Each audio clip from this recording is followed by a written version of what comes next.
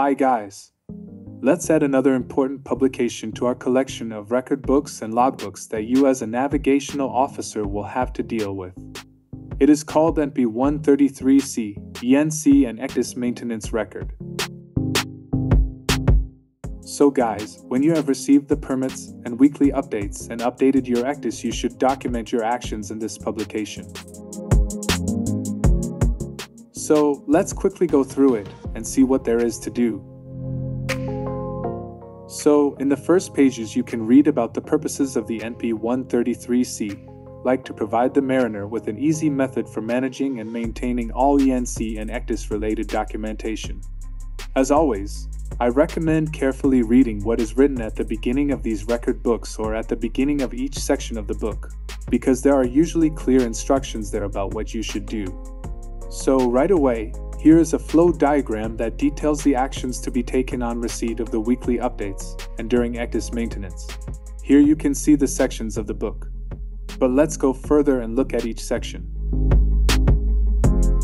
Section 1. Digital Chart Service Certificates. Here you should insert the valid service certificate sent you by your chart provider.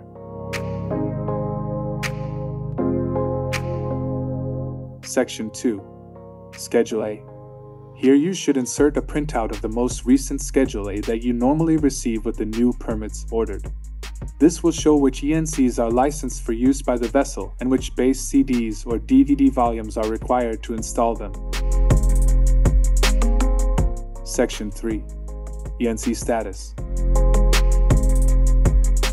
Here you will find a table in which you need to record the date you received the updates, the week number, which base or updates were installed, how you received and installed the media, from DVD or USB, the location where the permits are stored on the ship's computer, the dates the media was installed on each Ecdis, comments, usually about the result of the installation, and the signatures of the officer and master.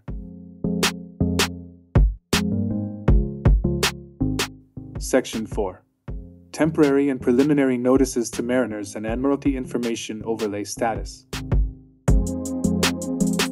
Here you should record a receipt of the local TNP information source, if any, such as the local notice and its number,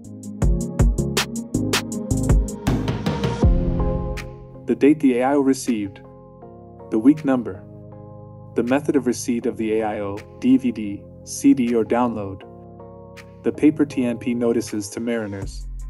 Usually the week number is included here, the date the AIO was installed and compared to the TNP paper notice, the action taken after the AIO and TNP paper notice were compared, and comments, usually on the result of the installation.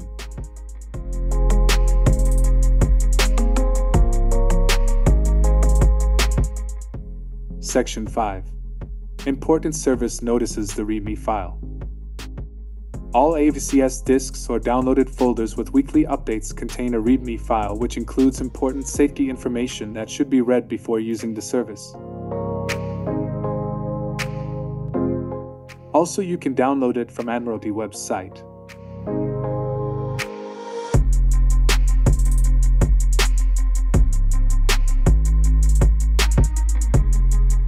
Here you'll find a table where you should record the date of issue of the README file, the initials of the officers, usually all deck officers who reviewed the file.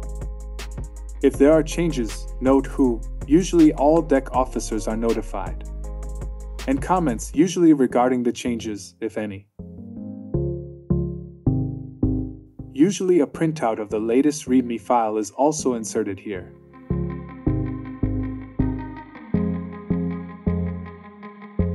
Section 6. Section 8 of Admiralty Notices to Mariners. A printout of Section 8 of the weekly Admiralty Notices to Mariners is usually inserted here and the record of review is entered in the table. The week number. Initials of officers reviewed by.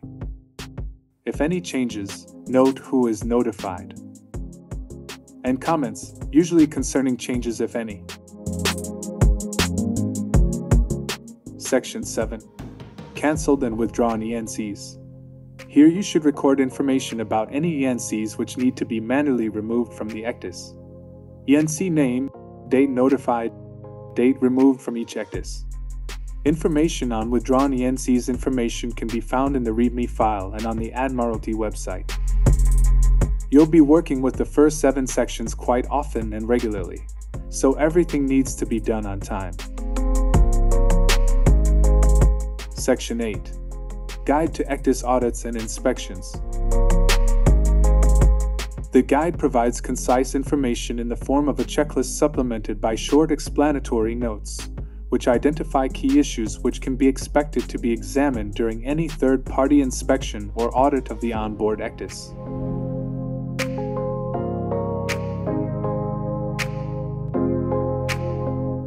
Section 9A. Ecdis Installation. Here you can attach any Ecdis installation information such as a basic line diagram to show the equipment interface with the Ecdis and details of the sensors and their configuration. Some officers also attach various Ecdis certificates here, but most often these certificates are kept by the captain. Section 9B. Maintenance of Ecdis software. This section is to record periodic Ecdis software maintenance as carried out by the manufacturer or service engineer. Section 9C. Maintenance of Ecdis IHO standards.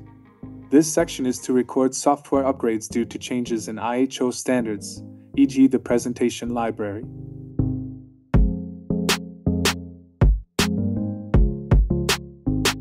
Section 9D. Maintenance of Ecdis Annual Performance Check. This section is designed to record that the recommended annual checks have been completed. You should fill out the checklist.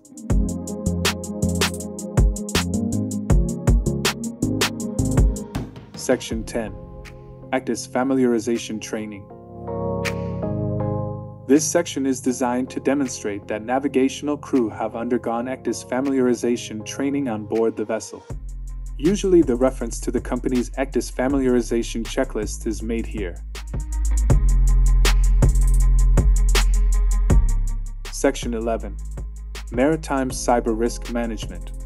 This section is designed to record cyber risk management on the bridge. You should make records on a cyber risk checklist, or you can attach a company risk assessment form. Okay, guys, thank you for watching. See you in the next video.